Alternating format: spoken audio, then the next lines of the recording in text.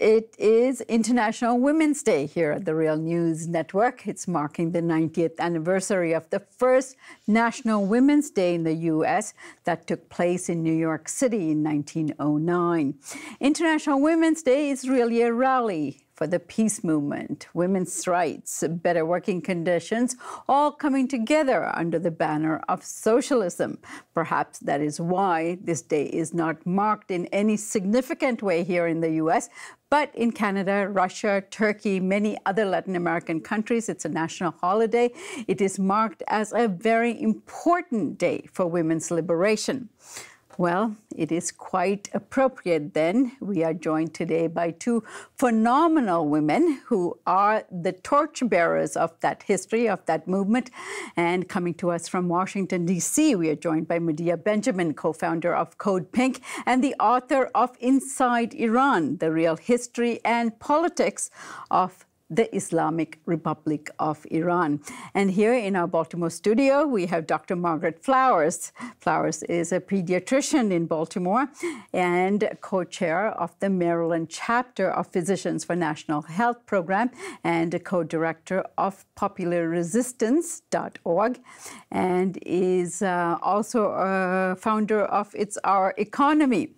And Kevin Zeese, also co-founder of Popular Resistance and a member of the advisory board of World Beyond War. And Kevin's here because he is ardent supporter of the two women that are also here. Two of my favorite women, plus you. Wow, I'm so lucky. Welcome. Thank you. All right, Medea, let me start with you. This program is really about a peace delegation you recently took, organized by Code Pink, to Iran. And let's start off with what your mission was in taking a delegation of Americans to Iran and whether you met your objectives. One of the reasons we wanted to go to Iran was to see how the Trump administration's unilateral withdrawal from the Iran nuclear agreement and subsequent imposition of very harsh sanctions was affecting the lives of the Iranian people. And certainly, as we traveled around the country talking to people, we found several things. One is that the purchasing power of people has plummeted, making it very difficult for them to feed their families, to decide on important life choices like putting off getting married because they didn't have the money anymore, traveling overseas, even going to a university overseas was no longer possible for many of them. And then even though the sanctions are supposed to exclude medicines, we did find that although Iran produces most of its own medicines, certain medicines for diseases like cancer, multiple sclerosis, or diabetes, it was difficult for them to find those. So we found from life choices to life-saving medicines, the sanctions have made people's lives quite difficult. All right, Margaret, your observations and what you found. Well, I went there to see for myself, to see Iran. We don't get a lot of information about it here in the United States, and to make connections with the people of Iran. And we had great success at that. I think one of the things that I found that, is unfortunate, we went to the University of Tehran where we met with world studies students, some who were doing American studies. And because of the travel ban in the United States, they can't come to the United States to see it firsthand. There's also very limited exchange. It's difficult for them to get books translated from the United States because even when the authors agree to have the book translated, then they can't make the financial transaction with the publisher to complete that contract. So spending time with the students and, just seeing Iran, and it's a country with such a deep history and such a mature society, it just struck me what a real loss it is to people in the United States to not be able to have a cultural and academic exchange with the people of Iran. Such a huge and long history in Iran that people could benefit from. Absolutely, for our adolescent country. Yeah. All right, Kevin, let's get you in on this. In terms of what came out of this peace delegation mission and what you achieved? Well, I think we still have a lot of work to do. I think we made some great first steps, built some excellent contacts, and I was very impressed with how much the Iranian people love the American people. I was told that so many times, whether I was in a bazaar at a shop or at the University of Tehran with students or academics or with government officials. It was all so positive. They really want to have a good relationship with the United States, and they're disappointed that they don't. And so I think there's room for us to really work toward achieving a positive relationship. And I do think it is like Iran is 2,500 years old. I mean, it's 2,000 years old. It's 10 times as old as we are. We're an adolescent bully to this really mature country. In addition to being a country for 2,000 years, 7,000 years of civilized history, and a very complicated government. We went to the parliament.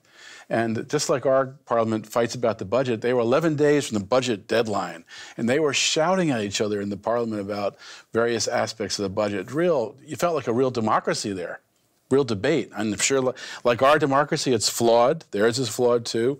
Limited debate is allowed in our country as well as theirs, but there is debate. And there's lots of checks and balances. I think there's a lot we don't understand about Iran and a lot we can learn. And if we had a more positive relationship, we could probably help each other a lot. And to your point about being welcomed and very happy to hear and see Americans, I think that desire is really squashed here when there's travel warnings to Iran, and you hear so much negative stories about how people are imprisoned and detained by the government and so on, which was not your experience, right, Margaret? I felt safe the entire time that I was there, and in fact, people went out of their way to welcome us. So, yeah, exactly. It's the complete opposite of what we hear. Okay. And to that point, Medea, when you returned from Iran, you got quite the welcome in Washington, D.C. Yes, not only did Ann Wright and I get called to secondary screening, but after that, we were greeted by FBI agents who had a whole dossier on us of what we did, which mostly they got from our own website, our blogs. But they also had a packet of information for us about the sanctions on Iran, the U.S. government policies towards Iran, the issue about registering as a foreign agent, indictment of Iranian groups to scare us away from talking to them. And yes, it was not the warm welcome that we received when we went to Iran. Now, I know you, all of you went on some incredible exchanges. You went to the Peace Museum, but definitely one of the highlights of your trip was meeting with the Foreign Minister himself, Javad Zarif. And it was an interesting time to be in Iran because he had actually resigned his post as Foreign Minister. And then after he spoke to us. Right after he met with us. When he spoke to us, he was still Foreign Minister for 9 days. After he spoke to us, he resigned. And then the next day, he was reinstated. So let me go to you, Margaret. What exactly happened?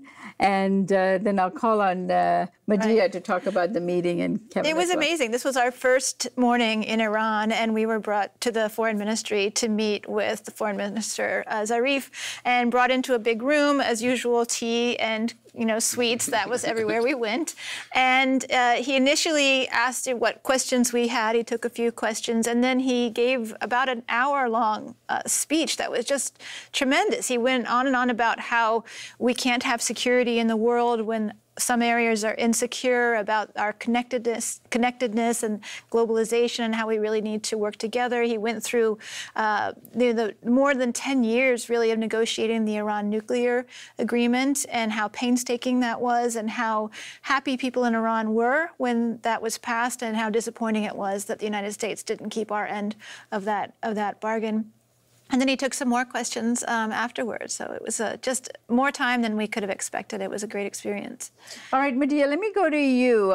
This was a major achievement. I mean, you don't often get a civilian delegation going to Iran and get opportunity to actually meet with the foreign minister. How did you actually achieve that? So I have the same question that the FBI agents had for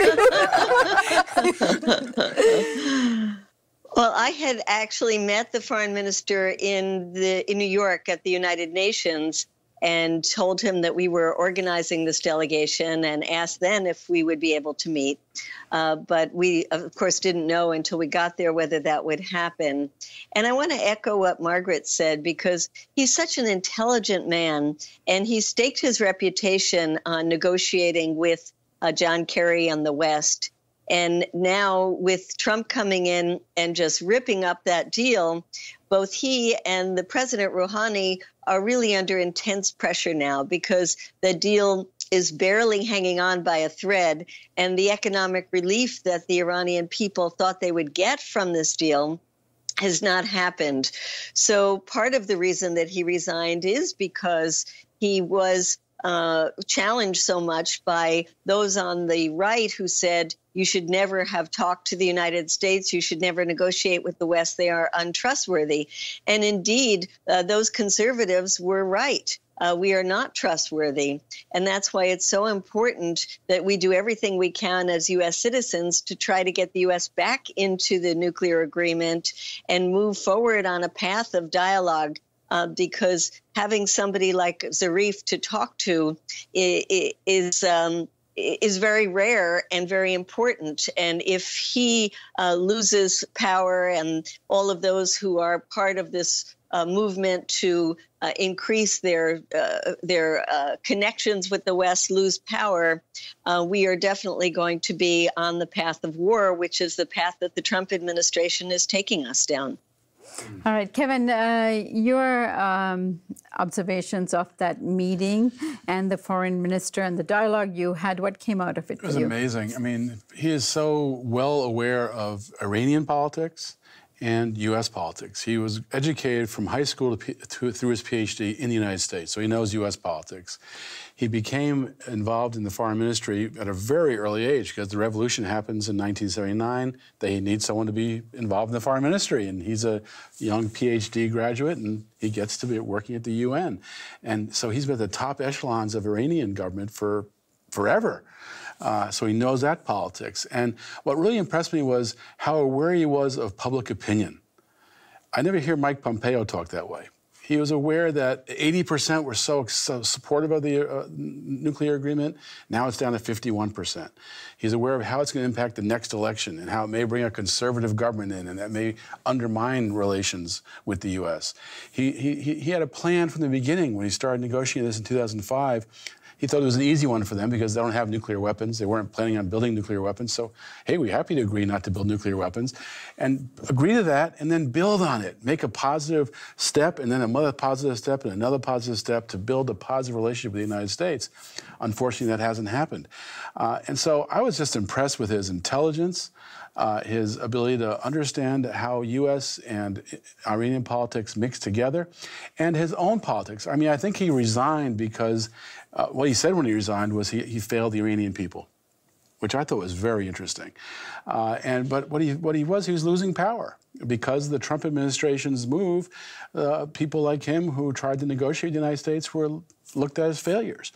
But when he did that, people also said, "You're important to us." Half the Iranian parliament gave a letter to Rouhani saying, "Keep him. Don't accept resignation." There were words coming out of the Ayatollah, we support him. There was words coming out of the military, we support him. And finally, Rouhani didn't take the resignation. So I think he ended up stronger, but I think he was ready to leave if he wasn't going to be stronger. So I think he's a very smart guy. I hope that he stays, and I hope that the United States actually listens to him, because he's trying to do the best, not only for Iran, but for that region and for the United States. Our security is weakened if we don't have a good relationship with Iran. It's in our interest to have a positive relationship. All right, Medea, the foreign minister identifies the Iranian revolution as the departing point as far as relations with the U.S. is concerned. You wrote the book recently on Iran. Tell us why this departure takes place. Take us back in history. Well, he really talked about the influence of foreigners in Iran's affairs going back hundreds of years. And he certainly talked about U.S. interference, 1953, overthrowing the democratically elected government, the rupture of relations when the Iranian Revolution took place in 1979, and the fact that over these last 40 years, they have not had relations, although Iran has reached out at various points. For example, after the 9/11 attacks in the United States, Iran reached out to the U.S. to show its support. After the U.S. invaded Afghanistan, Iran helped to get the Northern Alliance at the table to try to come up with a government that would lead to a stable Afghanistan. I think the foreign minister talked about just a series of betrayals by the United States every time Iran wanted to reach out. And though he talked about Saudi Arabia, I don't think he talked very much about Israel. But we know very well that it's both Saudi Arabia and Israel that have really tried to squash the any coming together between the U.S. and Iran, and were especially opposed to the Iran nuclear agreement and have been trying ever since to get somebody like Trump in power who would rip up that deal. So it is a very sad history of U.S. interference and the U.S. trying to make an Iranian government subservient to U.S. interests instead of a sovereign country. Could I add something to that? Because when we were at the university speaking with one of the professors, one of the things that he said to us is that, you know, the Shah that was put in place after the coup of Prime Minister Mossadegh was very Western friendly. And the parents of the current students were part of the generation that rose up and overthrew that Shah. And the current generation is saying, well, they're looking to the West. They're interested in the West. And they look down on their parents for, why did you disrupt that relationship? But after the whole nuclear agreement was torn up, now they're understanding why their parents didn't like the West. And so it's having an impact on the current generation of not looking favorably upon us. You know, it's not just the Mossadegh coup. When we were at the Peace Museum, they showed us the history of the Iraq War and the U.S. role in that. The U.S. encouraged the Iraq invasion, the attempt to take land from Iran. The U.S. provided Iran with chemical weapons, the precursors of chemical weapons, with intelligence information. They really were a partner in the Iraq War that killed 1 million people. And it was that affected every family in Iraq. There's so many people died. In Iran, so many people died. And we later went to the cemetery where thousands of martyrs, they call them, are buried. And the cemetery is packed with people. The war went from 1980 to 1988, and people are still going. One woman came up to our group and said that her only son, died in the war, and she has been coming to the cemetery every day since. This is a country that does not want war. And yet we have people like John Bolton and Mike Pompeo and Donald Trump talking about war all the time. It's like two ships passing in the night. Iran wants to find a way to peace. They've made efforts to do that. They negotiated in good faith. They've lived up to the agreement on the nuclear agreement, and yet here we have Trump and Pompeo and Bolton threatening war and trying to conduct regime change operations constantly against the country. It's absurd and sad and embarrassing. Medea, let me give you the last word here. A lot of this U.S. policy towards Iran has a lot to do with the relationship the United States has with Israel. Tell us about that relationship and how it's influencing foreign policy and these threats and sanctions and so on with Iran. Well, Israel and pro-Israel groups put a lot of money into trying to quash the nuclear agreement and didn't succeed. But in response, this was under the Obama administration, he agreed to up the amount of U.S. tax dollars that go to Israel. And of course, this really goes to the Israeli military. And then in terms of Saudi Arabia, they didn't want the deal either. And the agreement there was that the U.S. was going to help the Saudis in their devastating war on Yemen. And we see the results of that to this day. So I would just end by saying that hopefully there is, with this big controversy around Ilhan Omar, a new thinking about Israel and the U.S. relationship and the possibility within the U.S. Congress of even questioning this relationship.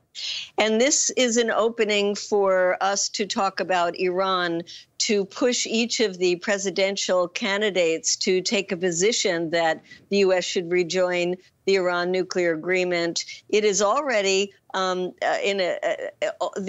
position of the Democratic Party, which is something that the Foreign Minister Zarif knew about and thought was a very positive thing.